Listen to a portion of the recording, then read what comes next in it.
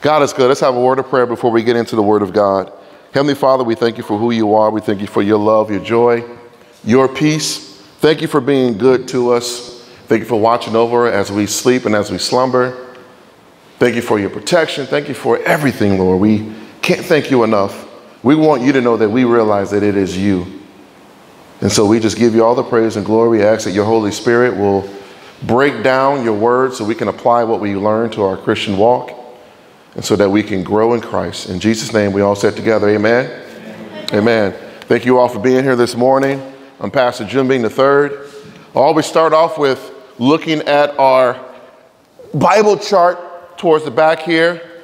It is a tool that we use to do what the word says in 2 Timothy chapter 2, verse 15. If you don't mind turning there real quick, we'll go over the chart very briefly. And then there's a special topic that I want to preach about today. We'll take a 5-minute break and then we'll come back and we'll take a quiz on Romans chapter 6 before we get into Romans chapter 7. And so God is good. So when you look at the Bible, it's a huge book, 66 books. And so when the scripture says in 2 Timothy chapter 2, verse 15, and the first word of that scripture is study. So as you're studying the Bible, you will see a lot of differences. You will see some things that are similar, and you will see some things that it might seem like it's contradicting. When you understand that we are to rightly divide the scripture, the confusion goes out the window. So 2 Timothy chapter 2, verse 15 says, study to show thyself approved unto God, a workman that needeth not to be ashamed, rightly dividing the word of truth. There are 3 major divisions in the Bible. Jesus Christ gave Paul that scripture in 2 Timothy 2:15. It's only right, in my viewpoint, that Jesus Christ give us the directions on how to do it. Paul talks about time past. That is right out of the Bible, Ephesians chapter 2, verse 11 and 12. There's a time past system.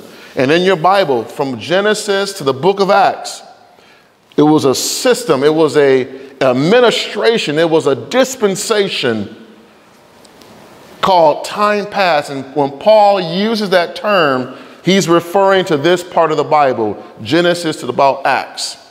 This time of the Bible, there was a difference between the Jews, the nation of Israel, God's chosen people, and the Gentiles. The Bible calls the Gentiles dogs. The Bible calls the Gentile heathen and pagan. And so there was a difference. There was a difference. But when you study God's word, you see that at the cross, God had everyone in mind all along. But there was a middle wall of partition that was put up by God. God gave one religion to humanity, only one. It was the law. It was the 10 Commandments. He gave the law of Moses. It was called the law of Moses. He gave it to Moses. Moses gave it to the nation of Israel. And when he gave them that law, Israel had an advantage. They had the word of God. They had the oracles of God. They seen God's signs and wonders, the deliverance out of Egypt. We know the story.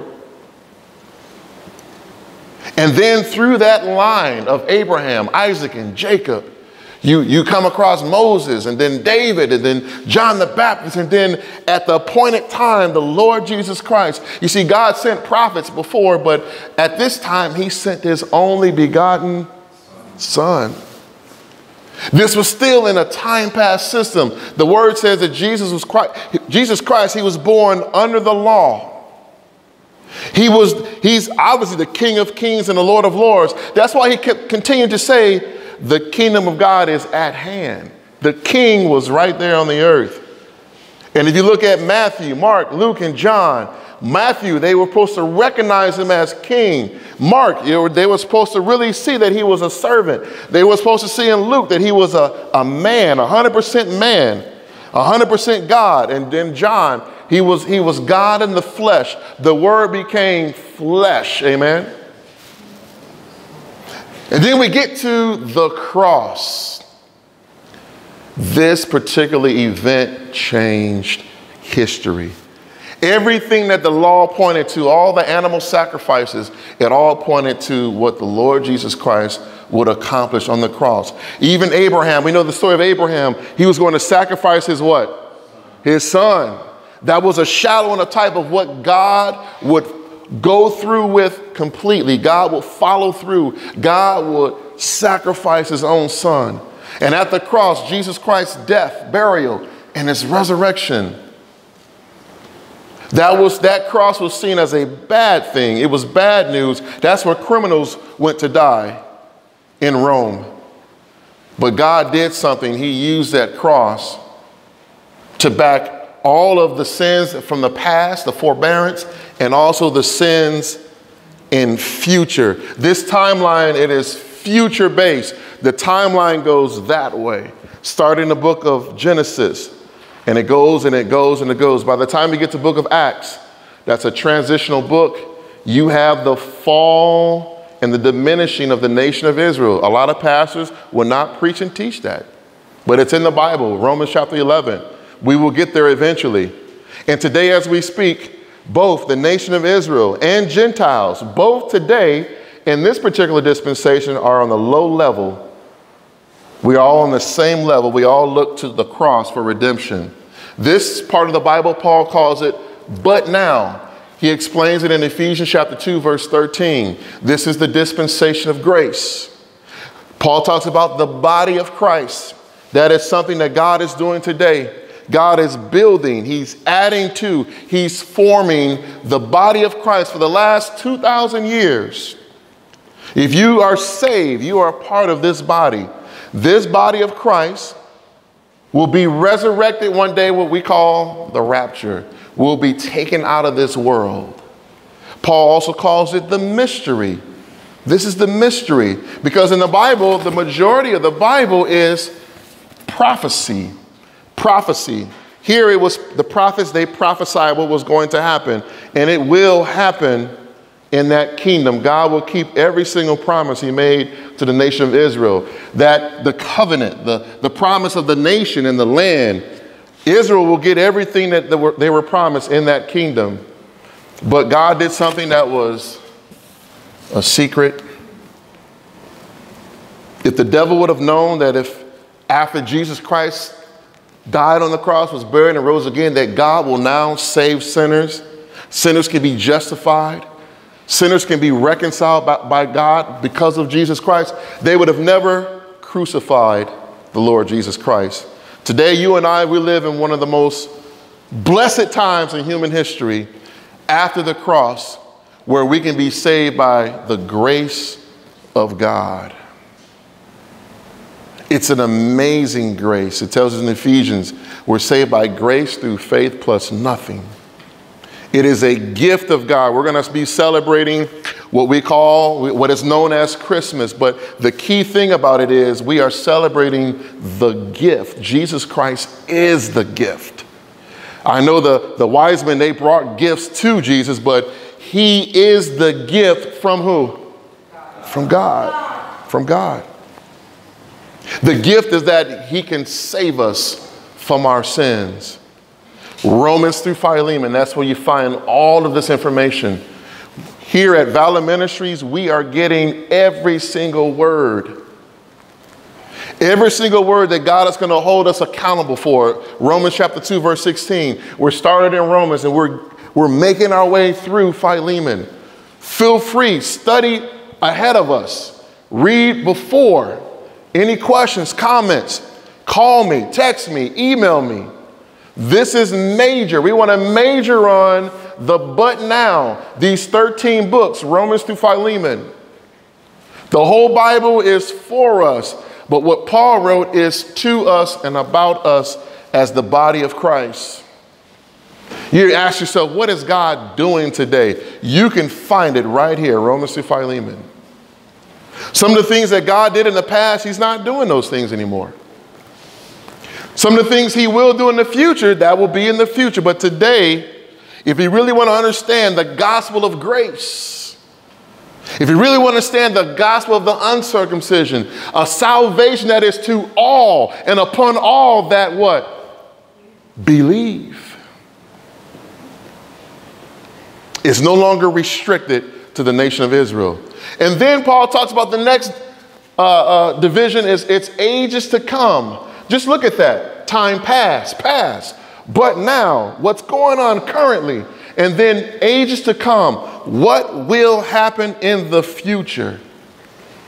There's a lot of things God wants us to know. And that's why that first word of 2 Timothy 2:15, the word is study, right? Study. In order to study, it takes time. To study, it takes sacrifice. Am I right or wrong? And I know we're busy. We got a lot going on. But who wants to be on the same page with God? Amen. His word will help us, gives us the instructions, the 3 Ds, the doctrine for today, our duty, and our final destination. After the rapture, we go to heavenly places. At the judgment seat of Christ, those who build upon Paul's foundation, you'll find it in these 13 books, you get the reward that God intended for you to have. If you did not build upon Paul's foundation, if you did not rightly divide the word of truth, if you're preaching a different gospel, the gospel of the kingdom or the gospel of the circumcision, you're not preaching the gospel of the uncircumcision or the gospel of grace, that's burnt up at the judgment seat of Christ. Good intentions are burnt up. 1 Corinthians chapter 3, verse 10 through 15 makes it very clear that a lot of Christians, they will, what the Bible says, suffer loss. That ministry, all the things that was passed on to them, the traditions of religion, it's going to get burnt up. What abides that fire at the judgment seat? It's very clear. It's the clearest thing I can see. Paul says, I am as a wise master builder. He says, build upon the foundation. This foundation that Jesus gave me, build upon it. He says, take heed how you build on there. Because if you don't build the way that Jesus Christ gave it to Paul for today, it's going to get burnt up. You don't get the reward. You get to go to heaven. That's good. But who wants that reward in heaven? I want the reward. I want the reward. I want everything that God intended for me to have. And then when the rapture happens, that starts the scariest time in humanity. Can y'all see the chart over there? Can you see it? That Antichrist, we studied about him about a month ago, that 7-year tribulation period. The prayer for those people who are alive at that time. See, when the rapture happens, there might be babies who were just born that day. There might be some person in the world who never heard the gospel of grace. Well, this dispensation will end, but now we'll be back to the gospel of the kingdom. And so if they can make it through, if they can hear the gospel, if they can make it through, the prayer is thy kingdom come. And after that 7 years, the Lord Jesus Christ will come back and establish his kingdom. The 12 tribes will be up there, the nation of Israel, and they will truly be that glorious nation. All the promises and everything will come to fruition in that kingdom. God gives them a new, how did he say it? He takes away sin and iniquity from them. They can no longer sin. He writes his laws in their heart and in their mind. It talks about that in Jeremiah. And they are the agency upon the earth, the body of Christ. We are in the heavenly places, reigning with God. 1,000 years, Satan is in the bottomless pit. A seal is put upon his mouth, Revelation chapter 20. He can no longer deceive anyone. The knowledge of God is preached all over the world. Righteousness. See, in this kingdom, righteousness rules. Even Jesus Christ reigns with the iron rod. You talk about who would like to see some righteousness today or in this time period. We see a lot of people getting away with a lot of stuff, right? And we say to ourselves, that ain't right. Reading the headlines, that ain't right. That ain't right. There will come a time in this kingdom where the punishment will be swift, and they will be throwing people in hell right away. It will be no joke. No more Mr. Nice Guy as Christ reigns on this earth.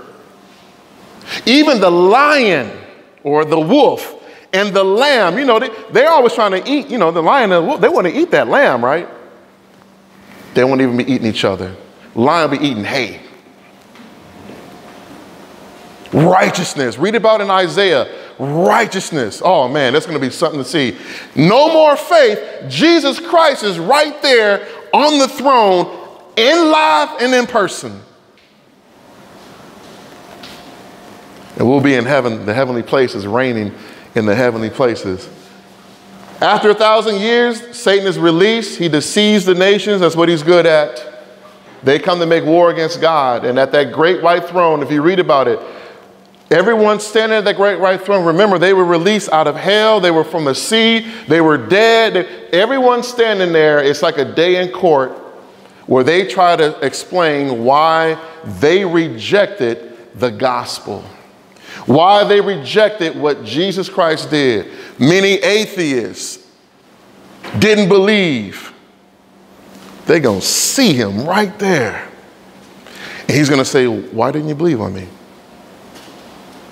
All that sin, I took care of it for you, but you didn't even believe on me. You're going to have to go pay for your own sins. A place called hell.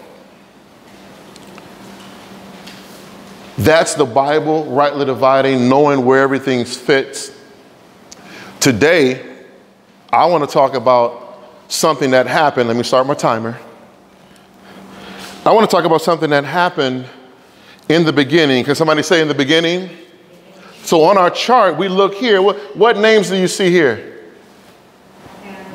Adam. What book do we read about Adam in?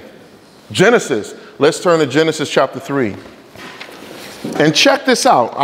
I'll stop. We'll have some questions, Q&A on this.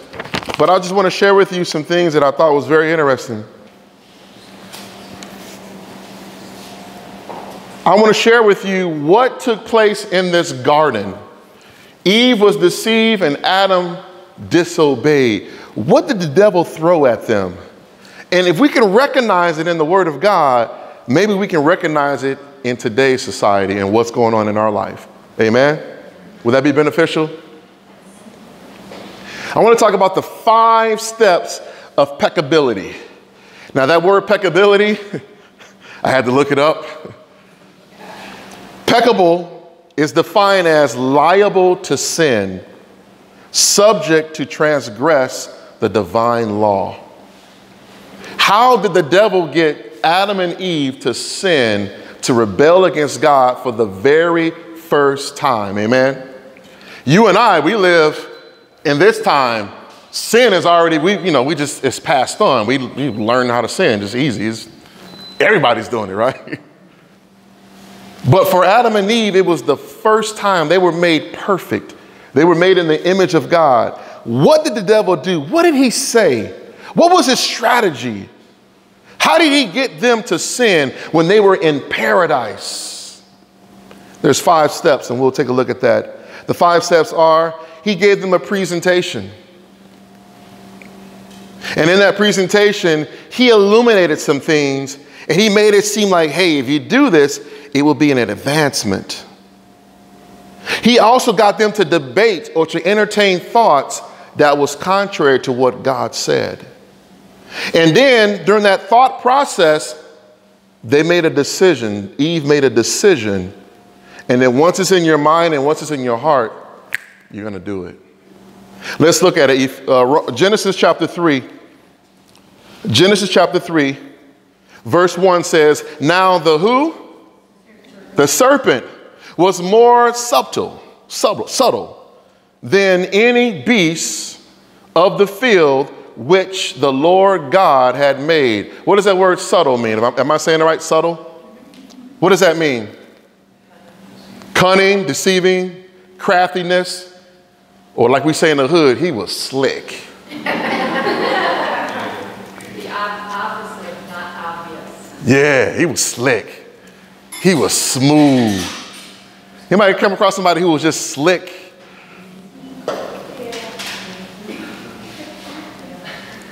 He was subtle. And he said unto the woman, yea, hath God said, ye shall not eat of every tree of the garden? Now notice verse 1, he's called a serpent. He's also called a what? A beast. I got some pictures up here. Based on Ezekiel, let's turn to Ezekiel. I'm just sharing you I'm trying to connect the dots, what she was dealing with and what appeared to be what the Bible calls a cherub. It's more than an angel, it's a higher rank of an angel. Let's go to Ezekiel chapter 1.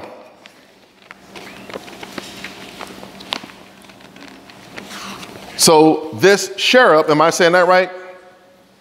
Is it cherub or cherub? How do y'all pronounce it? Say it. Cherub. This cherub had authority in heaven. So in my viewpoint, I think she believed that, this is the cherub. This is the one that God made with rank. He's not going to deceive me. But was she wrong? Let's go to Ezekiel.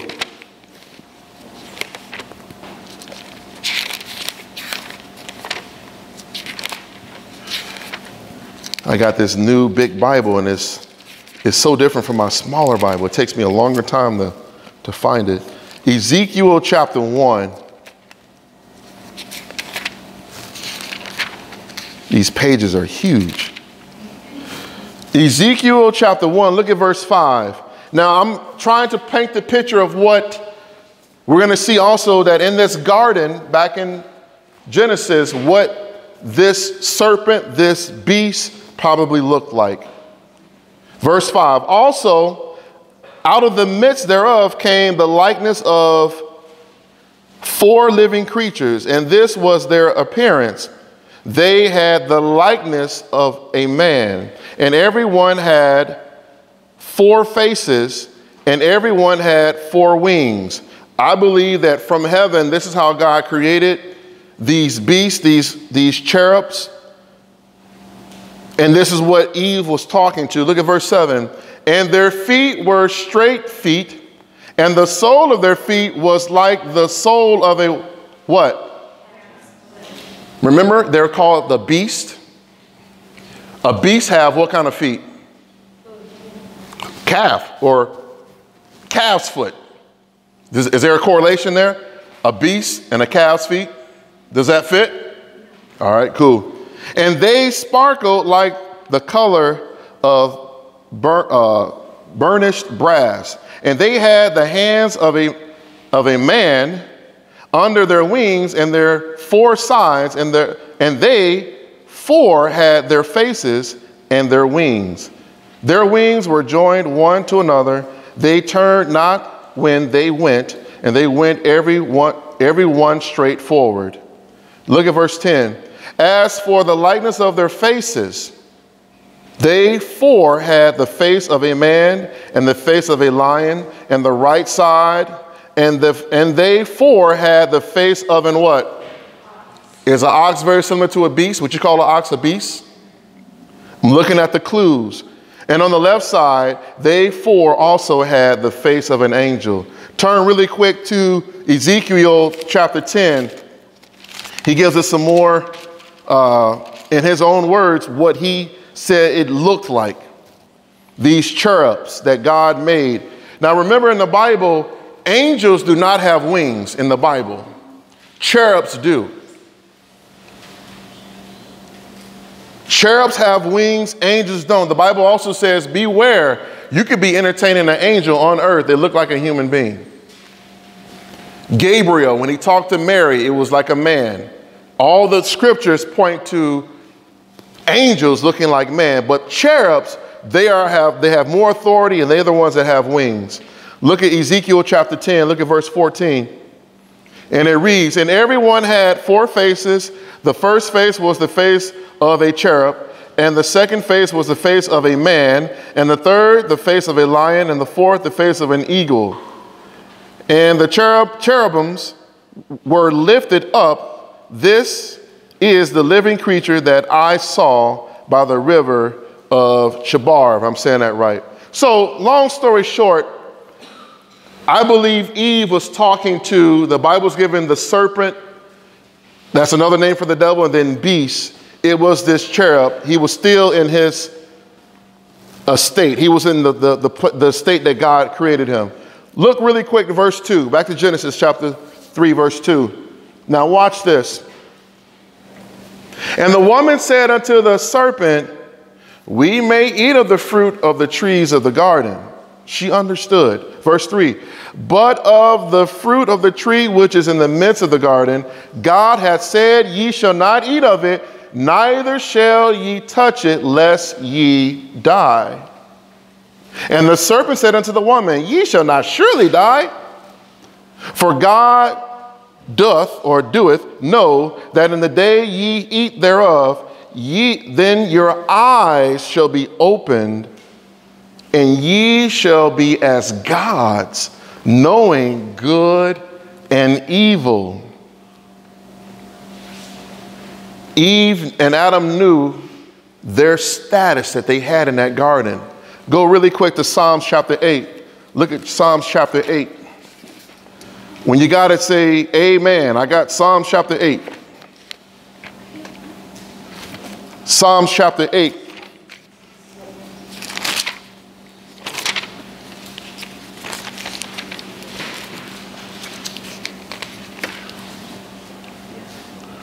Psalms chapter 8, if you look at verse 3 through 5, when I consider thy heavens, the work of thy fingers, the moon and the stars, which thou hast ordained, what is man that thou art mindful of him, and the son of man that thou visitest him? Look at verse 5. For thou hast made him a little lower than what? Eve, now she knew that her and Adam were a little lower than the who? Angels. And what does the devil present to her? Back to Genesis chapter 3. He's saying, oh, if you eat of that tree, God knows if you eat it, verse 5, your eyes shall be open and ye shall be as what? Gods. Look what he's throwing at her. You should be as gods. You can go from lower than the angels to gods. Knowing good and evil. Verse 6.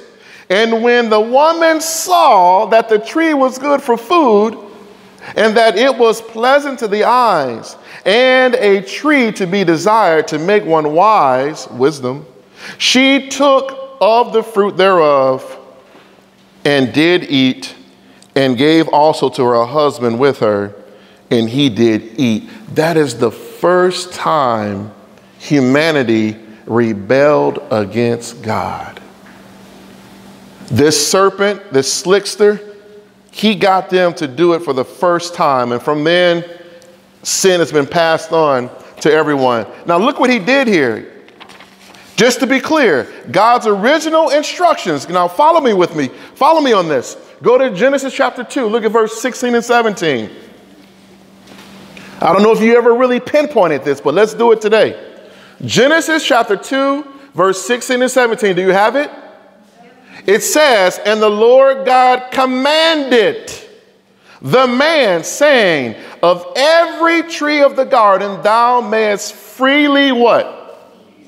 But of the tree of knowledge of good and evil, thou shalt not eat of it, for in the day that thou eatest thereof, thou shalt surely die. Look at the word surely. Now go to Genesis chapter 3. What did Eve say? She changed it up. She changed up the word of God. She changed up the commandment. Today we see a lot of people changing the scriptures. The scripture tells us today, rightly divide. And some people saying, I ain't rightly divide nothing. I'm going to mix it all together like spaghetti and meatballs. Watch this. Verse Genesis chapter 3, look at verse 3. Look what she said. But of the fruit of the tree which is in the midst of the garden, God has said, ye shall not eat of it. Now look at this next part. God never said this. Neither shall ye touch it, lest ye die. She adds, neither shall ye touch it. And then she takes away the word surely. God said, you shall surely die. She changes it to, lest ye die. This 5-point steps the devil uses to trick us, to get us to rebel against God. Go to 1 John chapter 2. 1 John chapter 2. That word Genesis means the beginning. This has always been his strategy. This has been his strategy from the beginning. 1 John chapter 2, look at verse 15. Now, through the word of God, we can have warning, and we need to see this. Love not the world, neither the things that are in the world. Or if any man love the world, the love of the Father is not what? Ever since Adam and Eve sinned, the door was open. Sin came into the world. Now we have instructions saying, don't love it. Why? Look at verse 16. For all that is in the world, and this is all that the devil uses to get you to rebel against God, the lust of the flesh. The word lust means strong desire. There was a strong desire of the flesh, and the lust of the eyes, and the pride of life is not of the Father, but is of the world. This is the strategy. Lust of the flesh, lust of the eyes, and the pride of life. Turn with me to Luke chapter 4, my last scripture. Luke chapter 4, and we'll open it up for questions. Luke chapter 4. The lust of the flesh, the lust of the eyes, and the pride of life. Luke chapter 4. Let's start at verse 1. And Jesus, being full of the Holy Ghost, returned from Jordan and was led by the Spirit into the wilderness, being 40 days tempted of the devil. In those days he did eat nothing, and when they were ended, afterwards he hungered. So we're going to see here the devil is going to tempt the Lord Jesus Christ on the earth. Let's look at that strategy that he used with Eve. And the devil said unto him, now this is the devil's A game right here. This is his A game. He's going to give it his best of his best because he's tempting who? Son of God. He can't come weak. He's got to give it all he's got. Look what he does. And the devil said unto him, if thou be the Son of God, command these stones to be made bread. We just read in verse 1 and 2, he didn't eat for 40 days. Do you think he's hungry? Lust of the flesh. Your flesh gets hungry. Weight loss is tough, man. Because your flesh is saying, oh, the cookies are over there. They brought them to work. They're free. The cookies are delicious. The lust of the flesh, it's a strong desire. It could be food. It could be other things that the world are enslaved to. But the devil hits them right where I think it's you haven't ate for 40 days. You got the power. Turn that stone into some bread, man. You can do it. And Jesus answered saying, what did he say? What did Jesus say? It is what? What is Jesus referring to? The word of God. Oh, I wish Eve would have had the word to refer to. She could have said, devil, no, not gonna do it. in your life today. I thank God that you're here, that you keep coming, because we are focusing on the what? The Word of God. Our young folks, the Word of God. This is the only thing that the devil will back up off of. Paul says the Word is like a sword. It cuts, it penetrates. Jesus is our example. He responds not with a drop kick and an elbow to the face to the devil. He didn't do that. All he said is, it is what? It is written that man shall not live by bread alone, but by every word of God. The Word of God is food for our souls. We eat the Word. Who eats every day? Can we eat this every day? Is it possible? Verse 5, and the devil taking him up into a high mountain showed unto him all the kingdoms of the world in a moment of time. Here's another temptation. The devil said, let me show you what I got. Pray for the celebrities, y'all.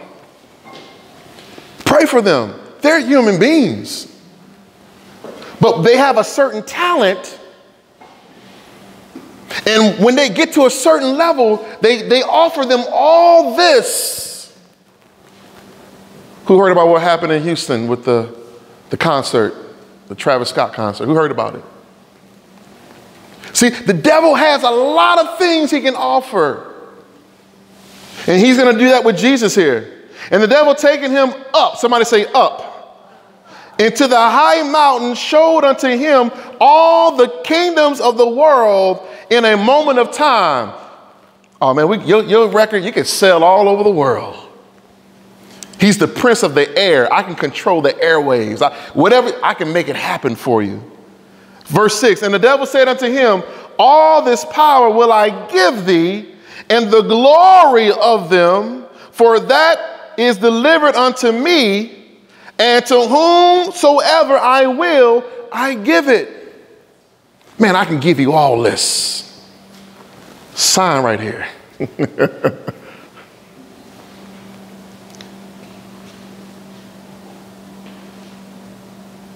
Verse 7.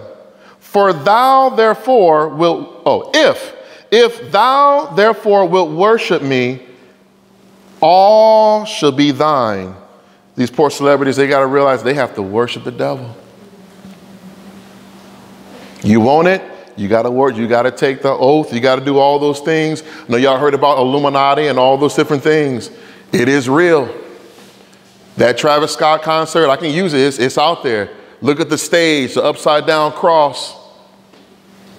What he said, the invite, see you on the other side. There's a witchcraft, a satanic thing going on, and thousands was running. I'll share it one day. There's been testimonies of people who were in that who got saved, and they go back and tell you what's really going on, the spells. Yes, it's a hit record, but there is subliminal messages. There's a lot of things going on in there where people cannot control themselves if they're not saved. That's why today we want to be filled with the Holy Spirit. But if you're not filled with the Holy Spirit,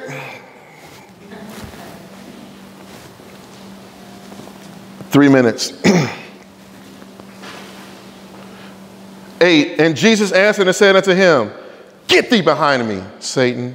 For it is written, Jesus refers to the word of God again, thou shalt worship the Lord thy God, and him only shalt thou serve. I wish Eve would have said that. I wish Adam would have said that. Get out of here, Satan. Look at the next strategy. And he brought him to Jerusalem and set him on the pinnacle of the temple and said unto him, if thou be the Son of God. How are you going to tempt Jesus and say, if you be the Son of God? Doesn't he know that Jesus knows that he's the Son of God? Yeah, but it's always attacking our identity. It's always attacking our identity. Yeah, yes. You believe you're less. Yeah. How many times have he asked you, if you're really saved,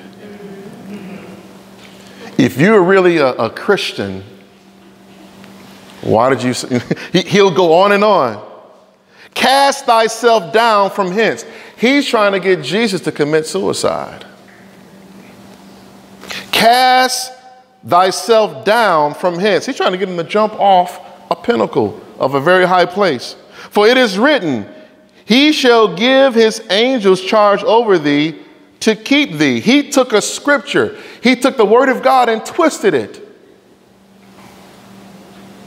Verse 11. And in their hands they shall bear thee up, lest at any time thou dash thy feet against a stone. He said, well, the word says these angels, they're supposed to protect you. Anything, nothing should happen to you. Even if you fall off a cliff, do it. What does Jesus say? Verse 12. And Jesus answering said unto him, it is said, thou shalt not tempt the Lord thy God. That's another scripture that Jesus gave him. That was Deuteronomy chapter 6, verse 16. Verse 13. And when the devil had ended all the what? He departed from him for a season. Jesus gave him the word, gave him the word, gave him the word. So why do I bring this up today? If you are tempted by the devil in our dispensation of grace, what do we give the devil? What do we respond with? The word. Questions, comments, answers, questions, comments, concerns. Go ahead. So my oldest Daisy, she left to go on a plane to go visit her best friend out in Nevada, and all week long she kept asking me, she's like, Mom, can the devil put questions or thoughts in my head? And I was like, yeah, absolutely. And, but she didn't give me the full story, and then the next day, Mom, like, what should I do? She's like, every time I think about getting on the plane, I think I'm going to die. And she already has anxiety. And so I had a chance to sit down with her and tell her, I was like, well, so how are you going against those thoughts? And she was like, I don't know. She's like, if I'm not doing something and I'm not busy or preoccupied, those thoughts just flood over me and I can't do anything. And then I think I'm going to die. So that's what I exactly taught her back to the word. I was like, well, when Jesus was tempted, and whatnot, what did he do? And as soon as I said, you go look up other scripture about fear, and you quote him back, the word of God. There you go. And as soon as she did that, she was like, Mom, that worked. She was like, I'm not afraid anymore. And Amen. she got on that plane and whatnot. So it was It is so living and active. Yeah. And, it's like so important. Like if we don't know that word, we're not going to know how to defeat him and his subtle tactics. Amen. And so the first word of 2 Timothy 2:15 is what? What's the first word of that scripture? What's the first word? Study. If we don't study, like you're saying, we won't know what to throw back at them. I saw a hand. Did I see another hand? Or somebody yarning? Okay, go ahead, brother. We've been talking about this for weeks, just knowing and believing too. It's like believing in the word, because I'll go to the church on this one, and there's a lot of churches, and I'm not going to mention a lot, but they're just falling into the temptation of knowing the word and not understanding the context of the word. Commonwealth being a good example of some of these churches reaping and sowing and all this other stuff. Right. If you don't truly understand and believe what is behind it, you can almost take the word kind of like the devil. Yeah, the devil's going to twist it. Amen. Amen. Take something good and trick you with it. Yeah. I have a question. So was Eve filled with the Spirit? Why could she not recognize and know what was happening? I mean, obviously it was God's plan for that, but was she not filled with the Spirit, or the Spirit didn't come until Christ died and then the Holy Spirit came into the world and you could understand that? Good question. Anybody want to tackle that? Anybody? I don't have a good answer for you, but I listened to John Harrison or R.C. Sproul, and that's one of the biggest questions that they had. Like, if there was no sin in them, what made them? They were perfect. And so I would say that there's only one being that is not changing, and that's God. And even if you have a level of perfection, you're still changing, right? And so if you are mutable and changeable, then there is a chance that you can fall into sin. But that was their greatest question that they had in the Bible, right there. They nailed it. If there was no sin, what's him? So when we say free will, I know that's tossed around like, oh, free will. This was a true sense of the word free will. God truly gave them free will. They knew the commandment. They knew. Think about how intelligent you have to be to have a conversation and interaction with God. She was made directly by the hands of God. They knew they had one commandment. What was the one commandment? What was it? They were in paradise. But that serpent, which I believe I exposed him today, he came and he presented. He presented. She thought about it. She entertained it. She debated. She changed the word of God. She added to. She took away from the word of God. And she said he beguiled her. He deceived her. So this isn't my God, it comes from somebody else. Somebody else who I had a conversation similar, and was saying that the only way we really do have free will is if you have the opposite of good, which is evil. So none of us would really. Do you have free will if all you have to choose from is positive things, good things? You don't have free will. Yeah. Robot. Robot. Like a robot, right? That was kind of an aha moment for me. Like, oh, yeah. I mean, that's true. I mean, it stinks, but. Yeah. I mean, that's a great point. That's a great point. God didn't want robots.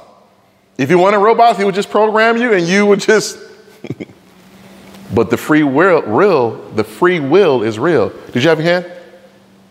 Well, I kind of believe in free will, but I kind of don't believe in free will in your respect, because, like, if he's the first cause, he knows what that cause is and he knows what the end is. So you're setting to emotion, right? He knows what the end's going to be. So there is, in one sense, no freedom of will, right? Because he knows exactly what he created. He knows what the end's going to be. By definition, there is no freedom of will. However, there is freedom in will that man acts towards his greatest inclination at any one moment. So the set of opportunities that are given to you, you choose those opportunities based on what you want to do. Yeah. But the reason why you chose those opportunities is because what was set in motion from the very beginning. So it's freedom in a sense, but not complete freedom. And how can we have complete freedom if you have a God that is in control of all things? If that makes any sense, right?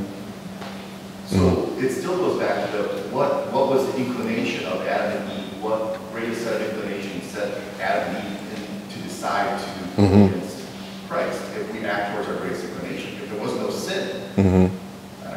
Yeah. But you think about advancement. He said your eyes will be open, you'll know good and evil, and you'll be as gods. I think that was huge for her. And she said the fruit looked good. It looks good. And so the devil using all those things, and it was her first time. They were really innocent. Really innocent. And so, I don't know, great discussion. Go ahead. Huh? His tactics that the devil's Never change, yeah. Because that's exactly what these celebrities and stuff like that are trying to be like gods. They want to be worshipped. They want to be idolized. American Idol. Yeah. That's exactly what he's doing. Like, it doesn't change. Yeah. The three G's for guys. The three what? The three G's. Say it. Glory, girls, and gold. There you go. And he uses it. We just go right back to the same Yeah. Recycle. Yeah. But we learned today that Jesus responded with the what? Say it again. The word. And you're here today to learn what? The word. Praise the Lord. Let's end in prayer. Oh, it's almost 11:17. We'll take a 2-minute break now. 2-minute break. Heavenly Father, we thank you for this time in your word. Lord, thank you for the example that you set for us when we are tempted by the devil. And we pray that we continue to study to show thyself approved unto God, a workman that needeth not to be ashamed, rightly dividing the word of truth, so we can be in the word and we can be involved with what you are doing today. That's what the power is. We just thank you for this time. In Jesus' name we pray. Amen.